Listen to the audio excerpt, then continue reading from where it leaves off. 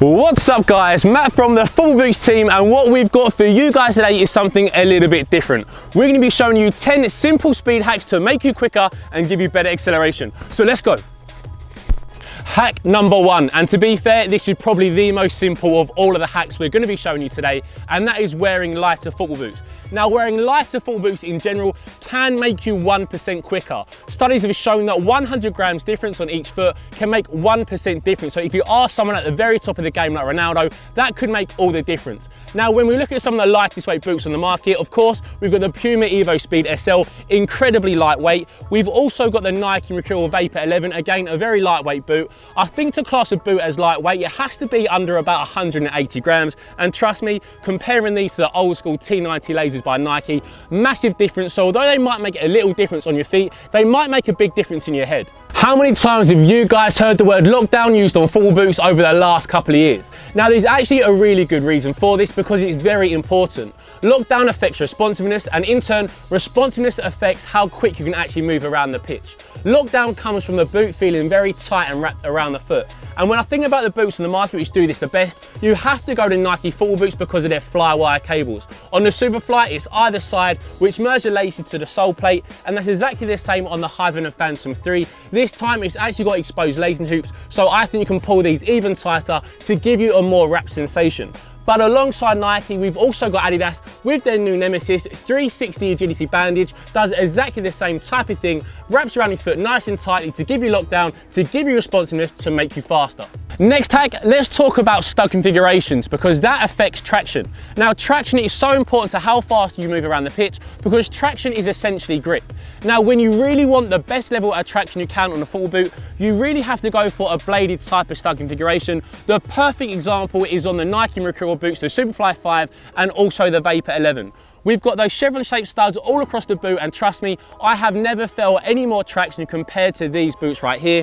You can also go for an Adidas model, which come with these half teardrop-shaped studs like on the Nemesis and also on the Pure Speeds, but you could also get some conical shaped ones. Although they won't give you the best traction, they will be more comfortable underfoot, but if you want the highest level traction to make you a bit quicker, give you better acceleration, you have to go for bladed studs. This next one, I know it's controversial. There's probably going to be so many of you guys digging me out for saying this, but if you really are interested in making yourself a little bit quicker, what you guys can do, if you play on AG pitches like this one quite regularly, you can opt to choose an FG sole plate with a bladed stud configuration. Now, we've mentioned it already about traction. If you want the highest level of traction, which is going to make you move a little bit quicker, then you can opt to choose bladed studs on a 3G pitch. Little disclaimer, if you do wear FG boots on a 3G pitch and you get injured, don't come for our heads. Guys, one speed hack that you simply can't buy is how hard you actually work in training. Now, if you truly want to become quicker, you can't be doing what I'm doing now and sitting on my bum. You have to work hard in training, and one of the best types of training methods you can do are speed resistance parachutes. Now, it's pre-season time at the moment, so you might see a lot of pros out there who have actually got those parachutes on their back. So what you do, you sprint with them on, and it gives you a little bit of resistance, making your legs really powerful. So if you can get your hands on a speed parachute, this is going to be a great addition to your training program. This next hack is going to be for all those boot nerds out there who want every piece of technology made available on a pair of football boots. Now, Storelli have just released a new product called the Speed Grip insoles, and what they essentially are their own version of a sock liner. Now, what you need to do is take out the original ones that came on your pair of boots, cut these out to size because they come available in small, medium and large, and once they're inside the boot, you feel very, very grippy, snug, locked down, responsive inside the boot itself, which is going to aid how quick you feel around the pitch. Now, once you put them in, this is how they look. So they've got that heel tab as well, just to make there's no heel slippage whatsoever. Now, what Storelli say is that 90% of the athletes they tested feel fast on speed grip. Now, I think that's probably the case. Although they might not make you faster, they might make you feel a little bit quicker. We've mentioned it already, if you guys want to become quicker and more powerful, you're gonna have to train hard. Now, one of the best exercises that you guys can do, which a lot of professionals do, is squats. You can just squat by yourself, no weights, or you can use a bar as well to increase the weight, to make your legs stronger, which will make you quicker and more powerful. I can promise you that if you keep doing your squats, one day you can play like Lukaku. This next hack came from one of my favourite stories of all time, and it's the story of Cristiano Ronaldo. Now, when he was back at Man United, his teammate Rio Ferdinand said that he used to train with ankle weights around his legs, which made his legs feel very heavy when doing his sprint training, and also any skills like step overs. Oh, he does step overs. He used to put these mad things on his feet, these weights, and do mad step overs. I used to think, are you mad? What are you doing?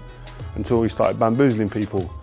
Now what this does is make your legs stronger in the future, but also when you take those ankle weights off, your legs would feel so incredibly lightweight, you would feel you could run fast and also do those skills so much more easier. One hack that you can't buy but you can definitely work on is your running technique. Now when I think of some of the fastest players in world football, I think of CR7, Gareth Bale and Iron Robin.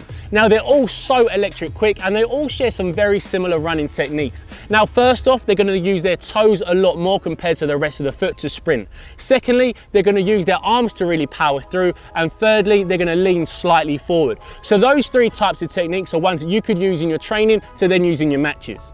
I can almost guarantee that so many of you guys before kickoff have a load of water or smash down an energy drink just before kickoff. But what really is the best drink that you guys can buy to help performance? Well, it's not water and it's not energy drinks. The best thing that you can drink is caffeine. Now I know that might sound a little bit controversial and you probably shouldn't do it if you're too young, but if you do want the best performance, then you want to drink a caffeine-based drink about an hour before kickoff. So not right before, not early in the morning, but 1 hour before kickoff, and it is scientifically proven to give you a slight edge over opponents. So guys, that's about it, our top 10 simple hacks to make you quicker and give you better acceleration. But in the comment section below, what I want you to tell me is what are the speed hacks that you've personally tried yourself, and also from our 10, what are going to be the ones that you're going to try in the future. But guys, that is today's video all wrapped up for you, so thanks for watching, hope you enjoyed it, cheers.